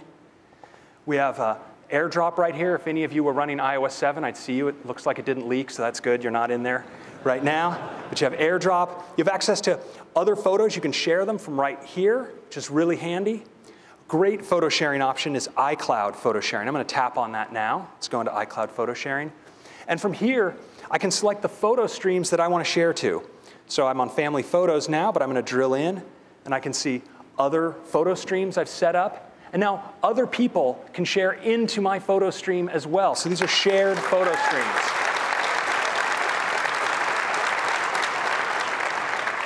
I'll just select a photo stream here and type a little message.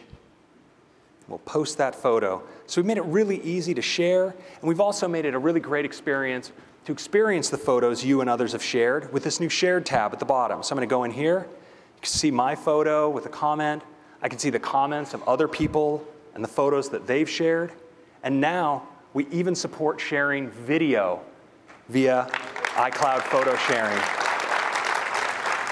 And we have a great way to just browse those shared photos. I just tilt the device into landscape.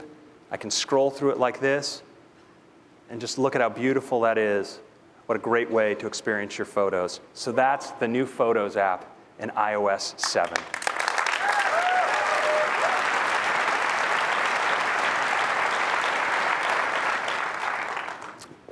So integration with internet services is a huge part of the experience of iOS, and never more so than in iOS 7. So to take you through some of those features, I'd like to bring up Eddie Q. Eddie? Great job, Craig. Thank you. Thanks. It's great to be here. So let's talk about Siri. The first thing is Siri has a gorgeous new interface. Now, as I speak, you'll see a sound wave across the bottom, and you get the results in a beautiful, gorgeous, clean way. But Siri has always been a lot about the voice of Siri, and we've got an all-new voice. Hi, Eddie. What can I do for you? And you can also choose a male voice. Hi, Eddie. What can I do for you? And we've got high quality, thank you. We've also got high quality female and male voices for French. En quoi puis-je vous être utile, Eddie? As well as German. Was kann ich für dich tun, Eddie? And we're going to be adding other languages over time. Now, Siri is also getting a lot smarter. It knows how to control more of your device. So you could say, play my last voicemail, or turn on Bluetooth, or increase my brightness.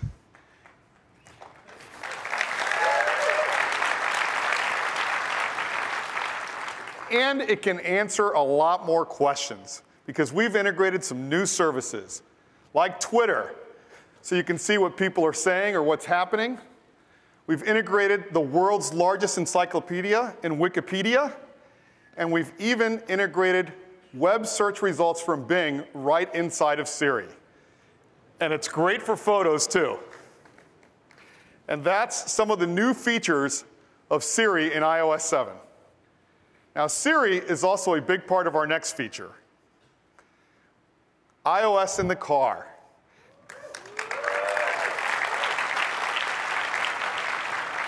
Now, 95% of the cars being sold today have integrated music playback and control from an iOS device. But we want to take this integration to a whole nother level. What if you could get iOS on the screen that is built into your car so that you can make phone calls, play music, go to Maps, get your iMessages right on the screen in your car, or eyes-free using Siri? So now, when you make a phone call, it's going to look something like this. Call John Appleseed. Or play Get Lucky. Or go to Maps. Get directions. Or even get your iMessages read to you, and you can dictate a response, all eyes-free.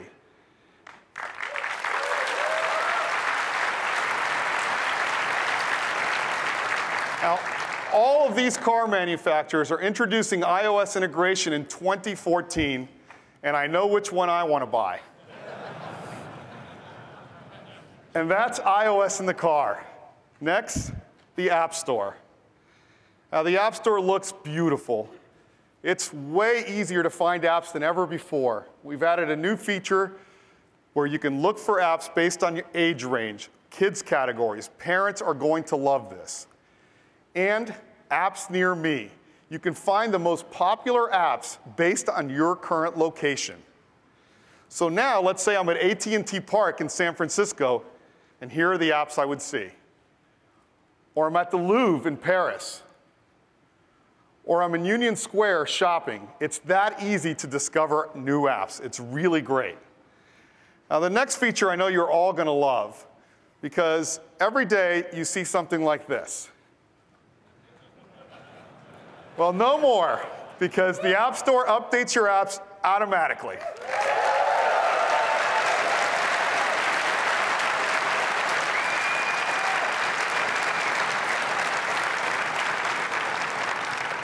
Next, let's talk about music. The Music app in iOS 7 is beyond a doubt the best music player we have ever done. The first thing you'll notice is we provide you with beautiful artist images right in your library. And you just tap an artist and you see the songs. But it's not just the songs on your device. You see all of your purchased music from iCloud right in your library. And if you want to hear one of the songs, you just tap and you get our beautiful Now Playing screen. But it's not just your purchased music. In the video apps, you get all of your movies and TV shows right from iCloud, right in your library. It's really, really great.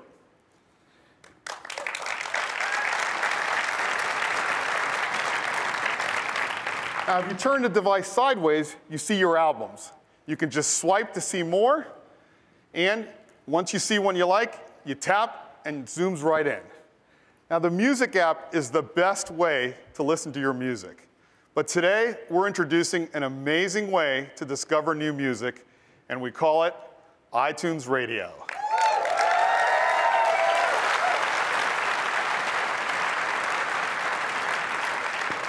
And here's what it looks like. It's built right into the Music app, but rather than tell you about it, I'd love to show it to you.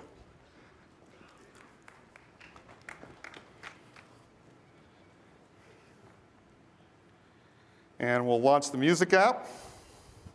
And the first thing you'll notice is we've got a set of featured stations that our programming team have created. So you can see the songs that are trending on Twitter right now, or even the songs that you guys are all going to hear this week at WWDC. But I feel like summer songs. So you just tap.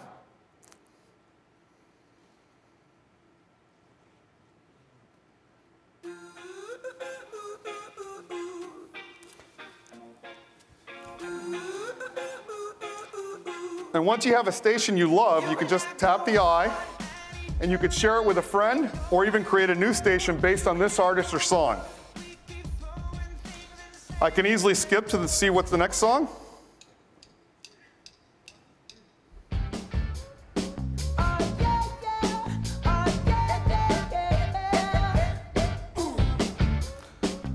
I'll go back to stations, but it's not just the featured stations that we provide. You can create your own stations. Here are some that I previously created.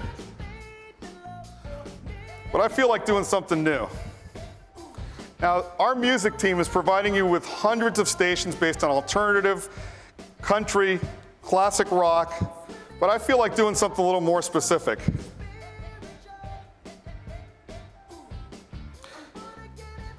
How about some Led Zeppelin?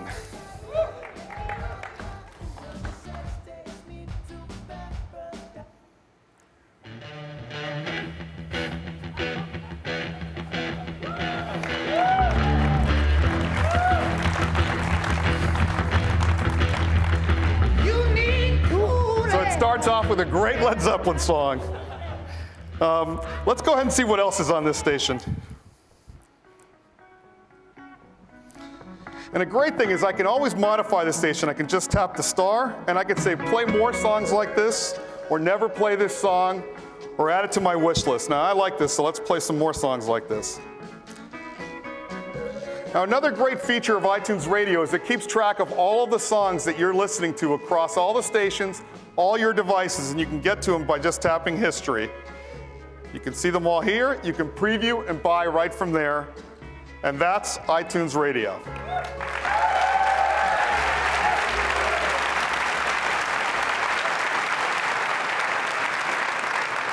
So iTunes Radio is built into iOS 7. It works on your iPhone, your iPod Touch, and your iPad.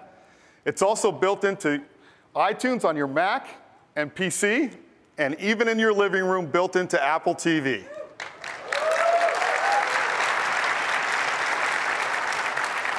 iTunes Radio is free with ads, and if you're an iTunes Match subscriber, it's completely ad-free.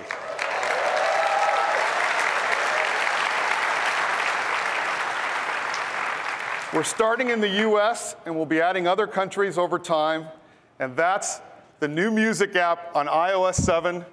It is the best music player we have ever done. Thank you.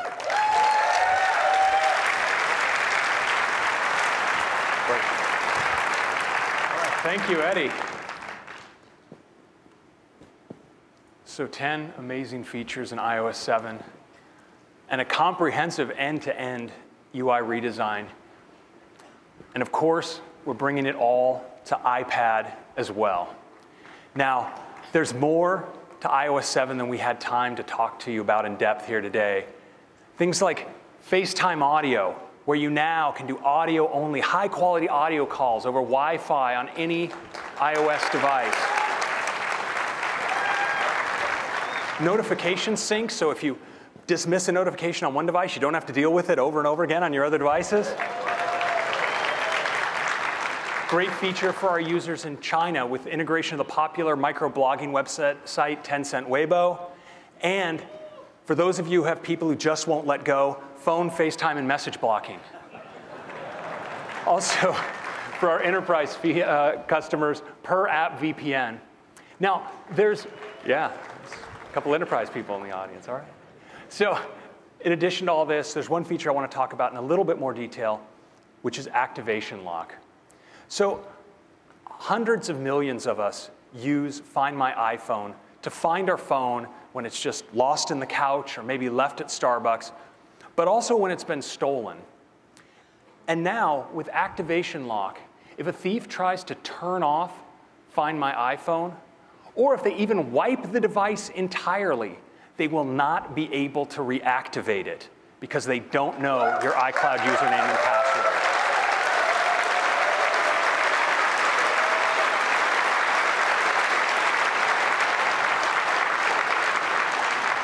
We think this is going to be a really powerful theft deterrent.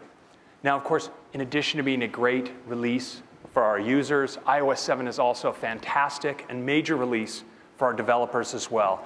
The SDK includes over 1,500 new APIs.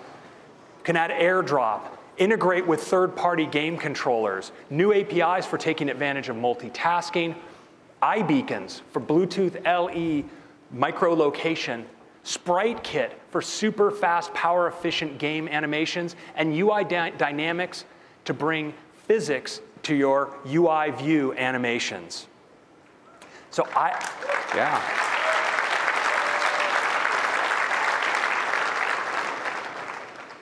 So iOS 7 is available to you developers in beta on the iPhone today.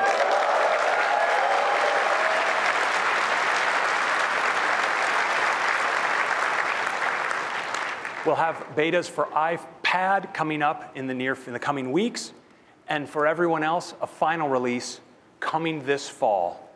So iOS 7 will be available for iPhone 4 and later, iPad 2 and later, the iPad mini, and the 5th generation iPod Touch. That is iOS 7. I hope you love it. Thank you.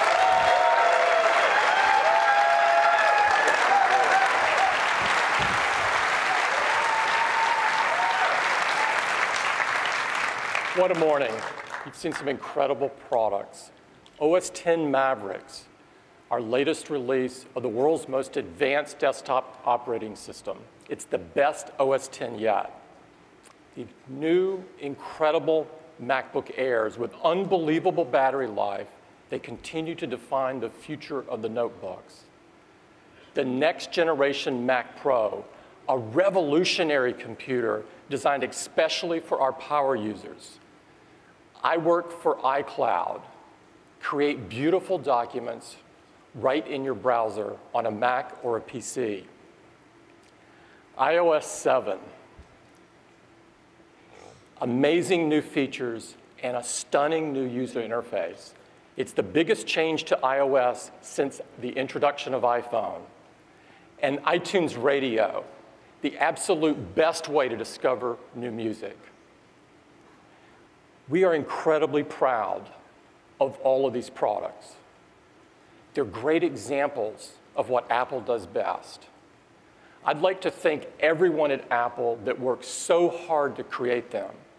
I get to work with the most talented and creative people on earth, and it's a joy to serve with them. Thank you.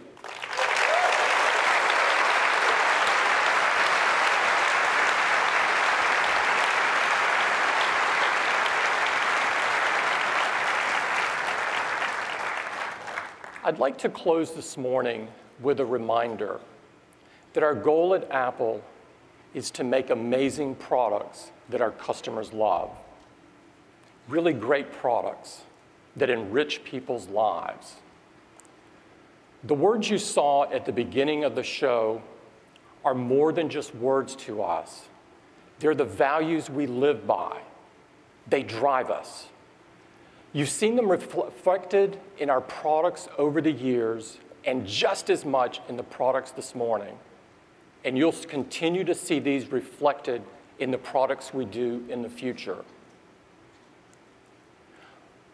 We've created an ad to help us express just how deeply we feel about this, and I'd like to share it with you now.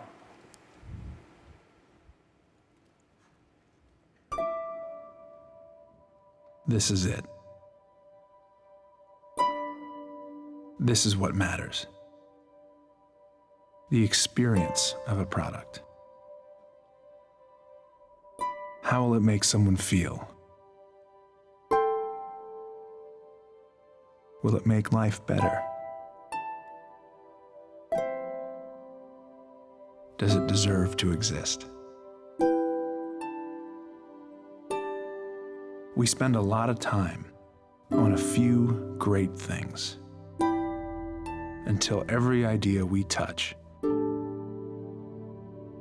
enhances each life it touches. You may rarely look at it, but you'll always feel it. This is our signature, and it means everything.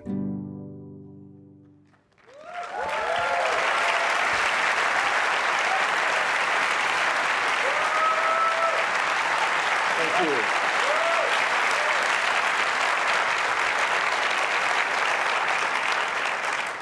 I'm really glad you like that. You'll begin to see it on TV beginning this evening. Those words mean a great deal to us, and I hope they mean a lot to you as well. Have a great conference. Enjoy the week. Thank you.